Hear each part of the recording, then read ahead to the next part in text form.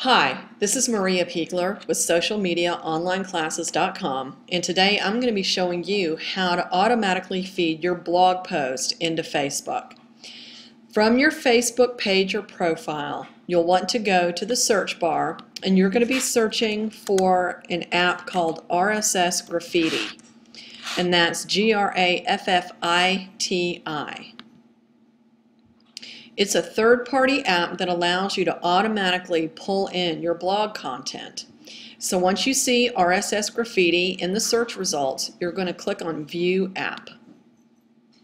Here's the main page for RSS Graffiti, and we're not so much interested in all this. We want to go straight to the app. So click Go to App,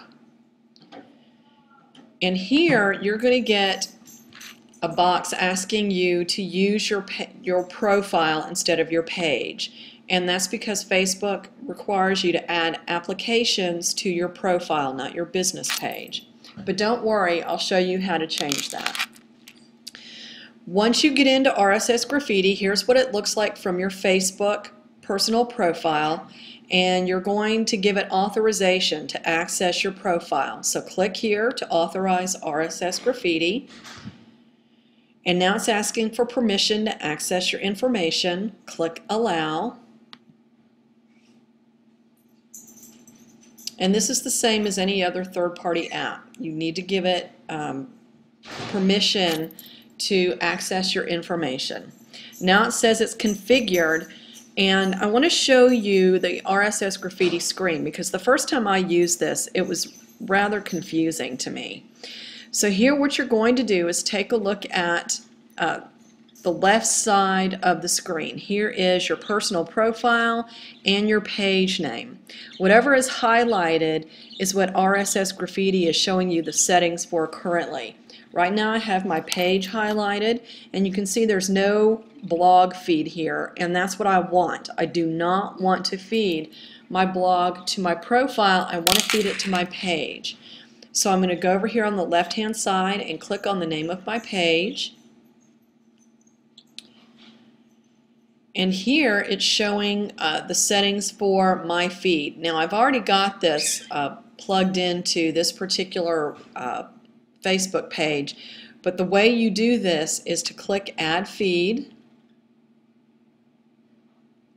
And right here in the feed URL, you're going to enter the web address of your RSS or Atom feed, and you can find that on your blog by clicking the little RSS icon, or simply by adding feed to the end of your URL if you have a WordPress blog. If you have a Blogger or TypePad blog, you need to do it a different way, and I'll cover that in Facebook 102. So here I'm going to highlight this feed URL and copy it. I'm going to go back to Facebook and put that in, and here you can click to preview to see what that's going to look like. And here I'll click preview.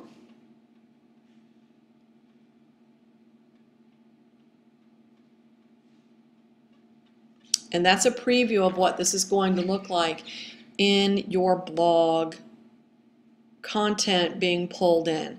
You can click on Save, and it will automatically pull in your future blog posts into Facebook.